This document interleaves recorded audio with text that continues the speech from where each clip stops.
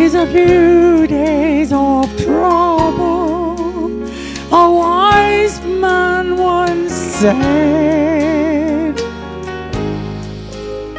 but I'll not complain, for I'm sheltered, I'm clothed, and I'm fed. But many's a trial, my wants and my dreams put me through. And the only real peace that I have, dear Lord, it's in you. The only real peace that I have, dear Lord, it's in you. The only real peace that I have, dear Lord, it's in you. With all life's frustrations, I need you, and I know I do. 'Cause the only real peace that I have, dear Lord, it's in you.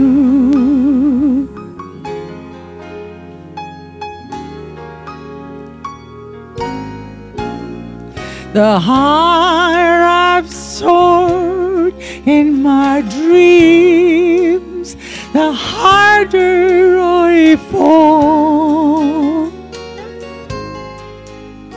And sometimes I've wondered if dreams are worth dreaming at all. But my disappointments can keep me blinded and blue. Not when I'm reminded the sweet peace I have, Lord, in you. The only real peace that I have, dear Lord, it's in you. The only real peace that I have, dear Lord, it's in you. With all life's frustrations, I need you, and I know I do. 'Cause the only real peace that I have, dear Lord, it's in you. The only real peace that I have, dear Lord, it's in you. The only real peace that I have, dear Lord, it's in you.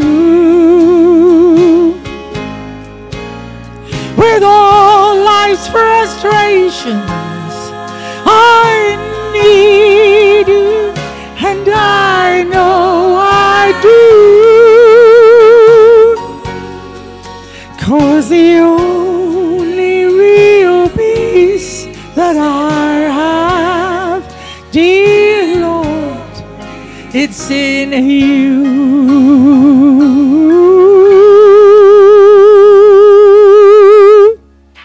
Hello everybody, and I apologize here for a few frogs that were floating around in my throat, and I'm very sorry. This is our this week's edition of... Lindsay, Yes. if there's going to be frogs, there has to be tadpoles. Now, where are there any tadpoles in here now? Because if you can't have frogs unless there is tadpoles in the first place, can you? Aren't they cute? They are. They are. Anyhow, I'll let you go and remove your frogs. Then you come back and sing later. Father, we come in the name of Jesus around your word this afternoon.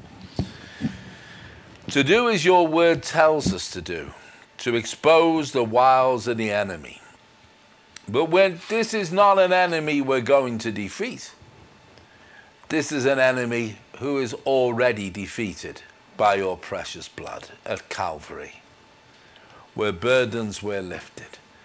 And so as we come into this other Jesus course, we thank thee for thy presence, we thank thee for thy calling and anointing, that as we repair the breach by exposing this evil, wicked and decadent course, we praise you that thou art with us as we bring people out of this filth into the glorious gospel. Amen. The Alpha course is filth. There's no other real way to describe it. Why is it filth? Because it calls our Jesus a son of the gods. It denies God manifest in the flesh. It denies the resurrection as it relates to believers. Oh, I can hear you all say, oh no, it doesn't, you pantomime demons. It does, because Nicky Gumbel's Bible is the NIV, which says all these things. And Nicky Gumbel himself, called Westcott and Hort, the greatest heretics probably of all time, the greatest textual critics. And so we're not to be yoked with this evil course. And if you find yourself in a church which is using the Alpha course, leave it. For what you're dealing with is an attempt to bring together a form of Christianity with paganism and also with philosophy and also with a compromise which is so great, is one of the reasons why there is deadness in so many churches. We concluded last week with an introduction of understanding to the Alpha course. We looked at how breachers of the bloodstained word are ostracized by people who have apparently been saved through Alpha. No longer do we hear of people being saved through the conviction of the Holy Ghost. We discovered last week that the Lutheran theology of faith alone is missing, so that thousands of Roman Catholics can embrace the course and have more than one way to God. Yet the Bible warns us, and with this we concluded last week, to be not to be unequally yoked with unbelievers. Page 45 for those of you with the notes. What fellowship hath righteousness with unrighteousness? What communion hath light with darkness? With those of you with the notes, we're now on page 46 with an introduction, or rather continuing the introduction to our understanding of the Alpha course, for which we will go into even more detail next week. Now, despite of majoring on the Holy Spirit, the conviction of the Spirit is never mentioned in Alpha. Repentance is just mentioned, but not as a major issue as in Jesus' ministry. And the ministry of the past, for example, from my mission hall days. I wonder if there are many born-again Christians left, as a major part of evangelical Pentecostal movements have been stolen away. Ask yourselves, in Great Britain, where are the changed lives? Where are the testimonies of withdrawal from the world? Last night, we were watching the Easter presentation of the Gaithers, and all of this was in there. And it was done so beautifully. Yet we find it missing from most of what is called British church. You know, This Alpha course may allow you to say a prayer, receive the Spirit, and continue your life in the world, because the students in this course will not have come under the Holy Ghost conviction power. On top of all this, the student is recommended to use a Gnostic Bible. So what does the Word of God say about all of this? We look in John's Gospel 16:18 from the KJV. And when he is come, he will reprove the world of sin and of righteousness and of judgment. In Psalm 51:4, against thee only have I sinned and done this evil in thy sight, that thou mightest be justified when thou speakest, and be clear when thou judgest. So we read that he will reprove the world of sin and of righteousness and of judgment. But this new, different Jesus in the church today is a God of all love, but no justice. Jesus said, I will arise and go to my Father, and will say unto him, Father, I have sinned against heaven and before me. And Luke 13:2, and Jesus answering said unto them, suppose ye that these Galileans were sinners above all the Galileans, because they suffered such things? I tell you, nay, but except ye repent, ye shall all likewise perish. You see, our Jesus became sin for us. The one who knew no sin became sin for us, that we may be the righteousness of Christ. He took on him the sins of this world. And you see, we need to recognize we are sinners and come to the cross and pick up our cross to follow him. Jesus answering said unto them in Luke 13:2, suppose ye that these Galileans were sinners above all the Galileans, because they suffered such things? I tell you, nay, but except ye repent, ye shall all likewise perish. Or those 18 upon whom the tower in Siloam fell, slew them. Think ye that they were sinners above all men that dwelt in Jerusalem? I tell you, nay, but except ye repent, ye shall all likewise perish. A point sadly missing from Alpha. The British publication, the Christian Research Network Journal, has scrutinized the Alpha program and come up with 6 major criticisms.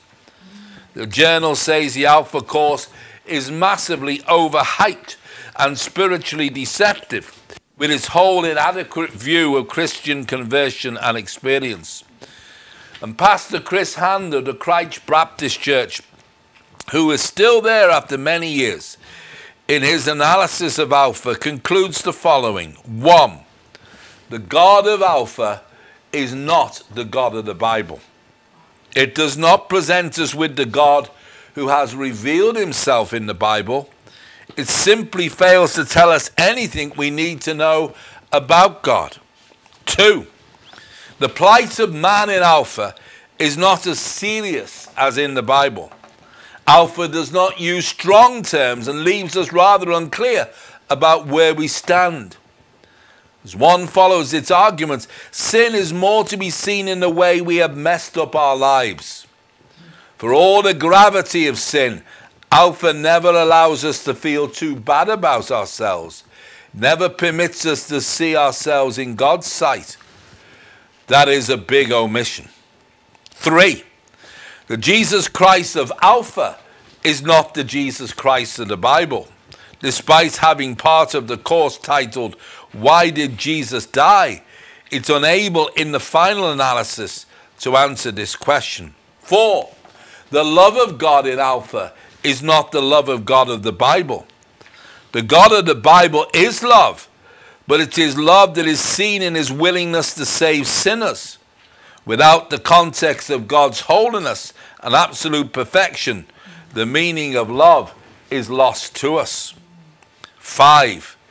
The Holy Spirit of Alpha is not the Holy Spirit of the Bible. Alpha Spirit appears to work in ways that lie outside the confines of Scripture.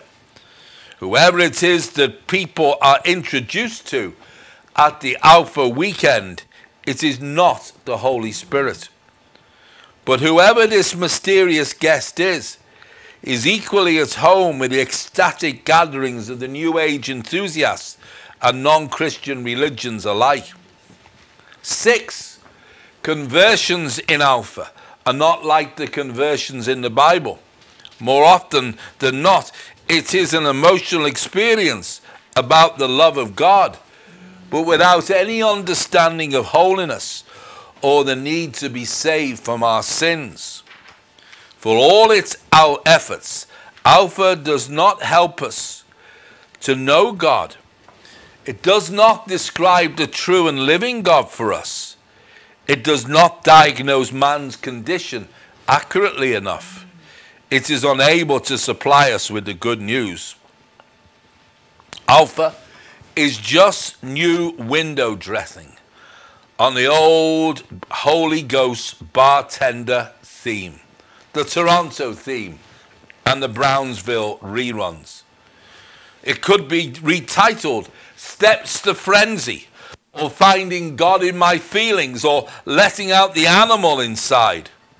The result is not unlike the old Esalen groups, primal scream therapy, or the lunacy of a drug experience. Nicky Gumbel regards Alpha as a new approach for a post-Christian age.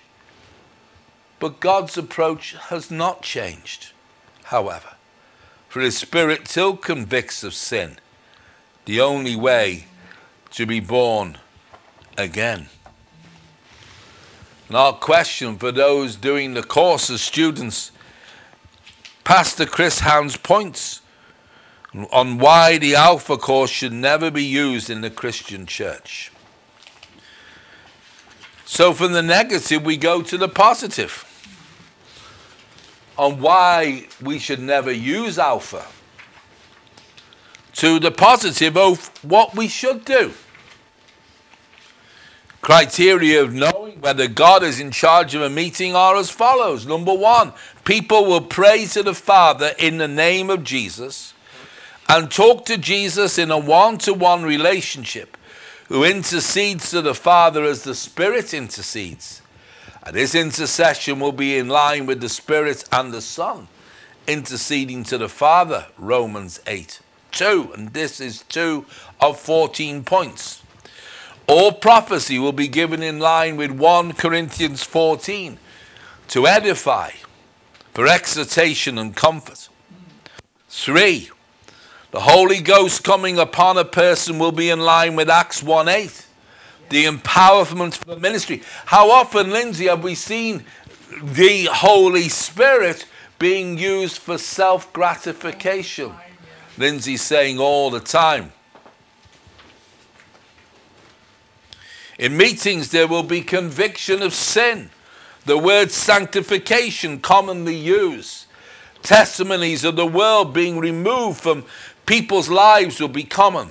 An absolute passion to study the word daily, continue on the road to holiness.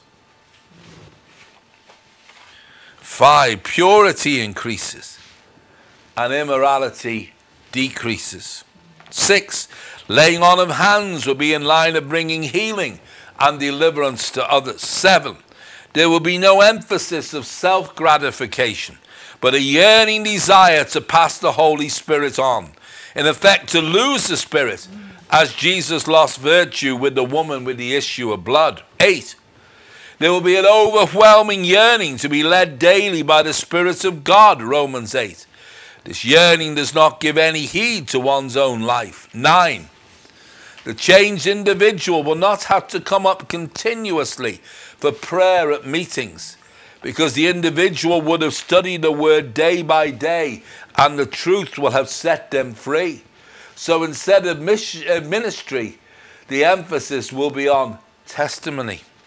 10, they will know the power of the blood, will not give heed to Bible translations that have removed the blood. 11, they will recognize true ministers of God's word, who plunge the powers of darkness with the true sword of the Spirit, rather than those who give homilies to make them feel good. 12. A true minister will not be concerned over a decline in numbers. Rather, he will be concerned about a decline in morality. They will recognize the true move of the Spirit at this time, which is a separation between those of the true word and those of the false. And penultimately, number 13, secret societies that have infiltrated the church will be exposed for what they are. Those watching our Constitution Keeper program this morning will realize that.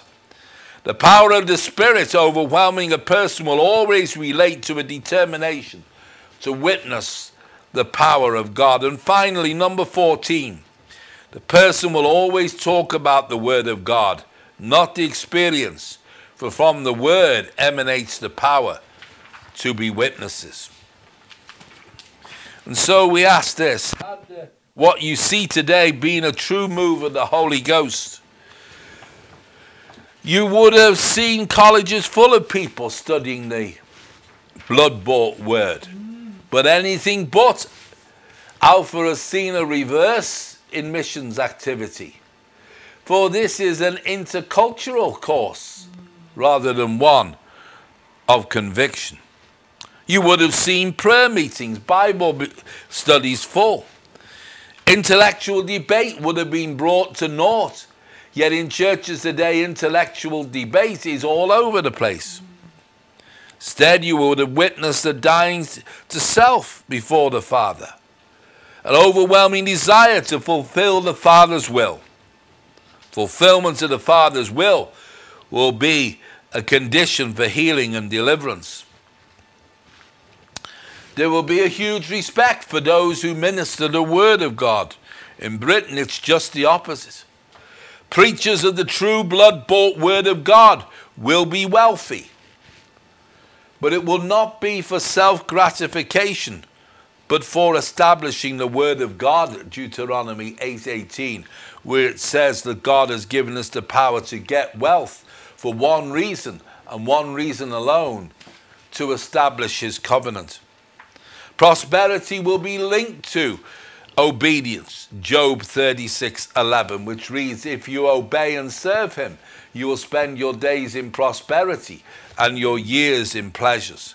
Prosperity and health will be linked to the ability to proclaim the gospel, 3 John 2, which declares that above all things we prosper and be in health. Because of this, the you, however, is the person who has died to the things of this world. For his prosperity is in the context of walking the heavenly places in Christ Jesus, Ephesians 1 and 2. There'll be an overwhelming longing to tithe and give offerings for the mission field. Partake at the table of the Lord, not with an attitude initially of receiving from the Lord, but with an attitude of giving to the Lord, as Abraham gave at the table of Melchizedek, referred to in Genesis 14 and Galatians 3. Money will not be important to the individual except in the view of providing for family, which will be a family completely dedicated to proclaiming the Word of God. This will be a priority over having luxuries, although the Lord will provide these once He has seen fruit to witness that these will not be idols in that person's life. For in all things He must have the preeminence. And my word is this, that you are to deliver what was my church from the God of Mammon to the God of Abraham, Isaac, and Joseph, to the God of Jacob, Isaiah, and all the prophets. You are to preach my word wherever I tell you to go. And you are going to have more and more people crying out for the things of God in the manner of which I tell you. Whom you see in the churches today are not generally saved, because they have sought the experience and not the sacrifice. You give me all of your lives and I will give you all of mine. And the true church looks to me first, and not acceptance in the world. What you're witnessing today is a different gospel. What you see in NIV churches is a gospel. Its false manuscripts readily admit it as being so. What you see in the King James Authorized Version is the gospel. The one martyrs gave their lives for. And it's through the blood of my sacrifice men and women are saved, declares the Lord. Delivered, set free. As Lindsay goes round to the other door, viewers, if you heard knocking, it is plants being delivered for our garden at the Bible College of Wales. Not as a continuous process. That's not the plants. It's about the sacrifice. Men and women are saved, delivered, set free. Not as a continuous process, but an immediate process of regeneration in line with the submission level of the individual. And I quote John Wycliffe, that he that leaveth off preaching and hearing the word of God, for fear of being excommunicated of men, is already excommunicated of God, and shall in the day of judgment be counted a traitor to Christ. And so we ask our students, those at the Bible College of Wales doing this course, and you can send for this course, it's absolutely free. Simply email me, David Griffiths at ecctv4219@gmail.com. And our question is to summarize the characteristics of the true church. Something so rare to witness today. But I am telling you this with all of my heart.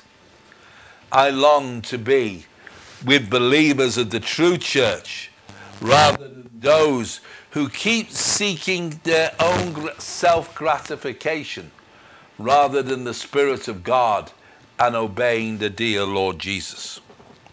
We read from Genesis 2:16 to 18 in closing.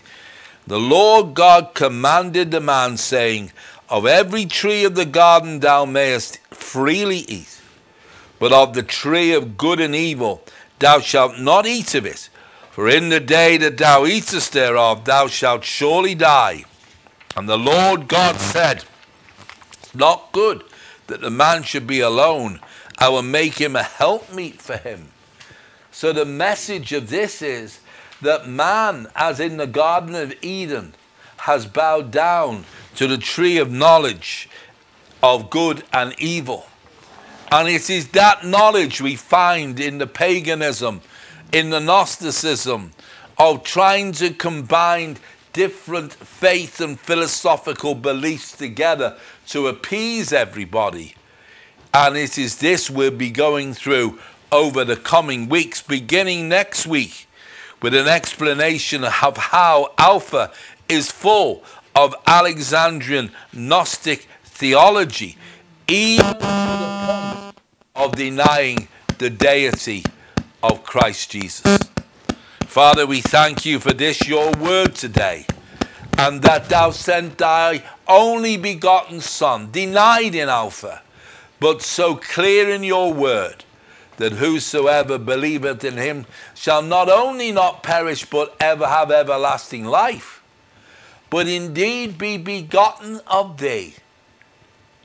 For those led up by the Spirit of God are the sons of God. Lindsay, come and sing the wonderful hymn of Fanny J. Crosby, He Hideth My Soul. Lindsay, come aboard. Thank you, David. So there you have an end of another section of the Other Jesus course.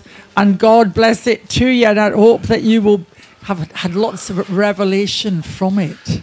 Because at these last days, Jesus did warn about false Christs here, there, and everywhere. The other Jesus, in other words. So this is where we should be. In the cleft of the rock. In the words of this lovely hymn by Fanny J. Crosby, about the protection that comes from the Lord, our rock.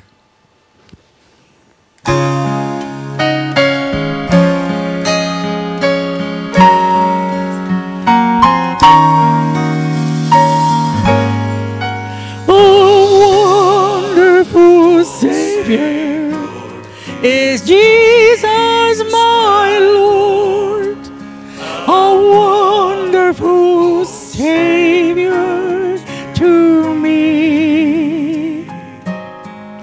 He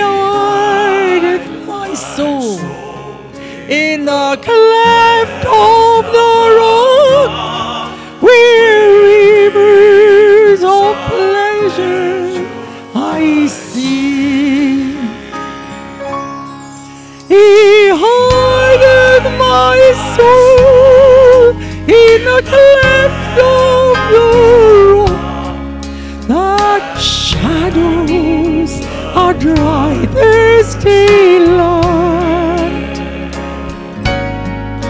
He hideth my life in the depths of His love, and covers me there with His hand, and covers me there with His hand.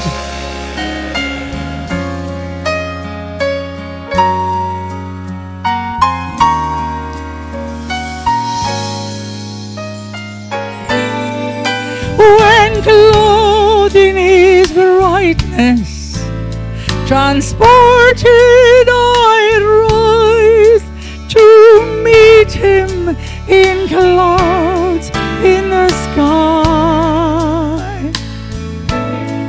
His perfect salvation, His wonderful love, I'll shout with the millions on high.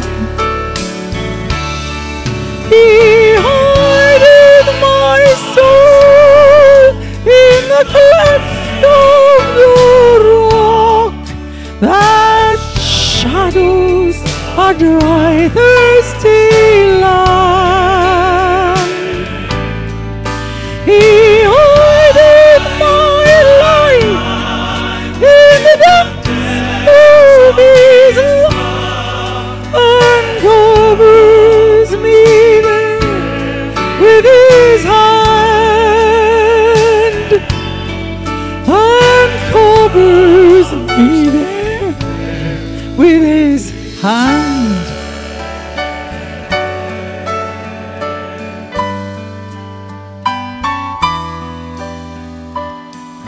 With His hand. And again, sorry everybody for the croaking frogs. I am sure they will disappear before the next program. Thank you so much for watching the Other Jesus course, this week's installment, to be continued. God bless you. Bye. Bye.